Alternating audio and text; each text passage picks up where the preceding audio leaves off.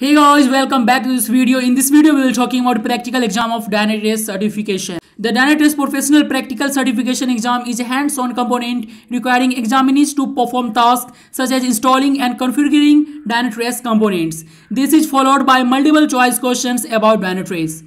When you connect with ExamBT for your exam, you will be directed to the virtual environment created for the exam. This environment is made of two Windows virtual machines.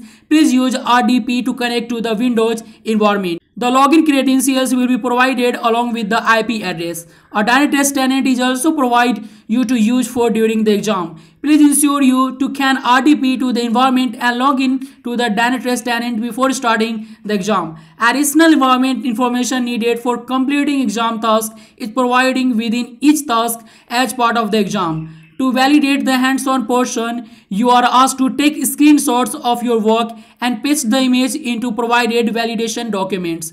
Please be sure to review the instructions on each validation steps to ensure full credit for your work. You will be given 2.25 hours to complete the exam, including the both hands-on portion and the multiple choice questions. The passing score of the exam is 86%. The hands-on component requires manual grading. Therefore, you will receive results within 3 to 5 days of completing the exam. So that's all from this video, and always see you in the next video with interesting topic. Thank you guys.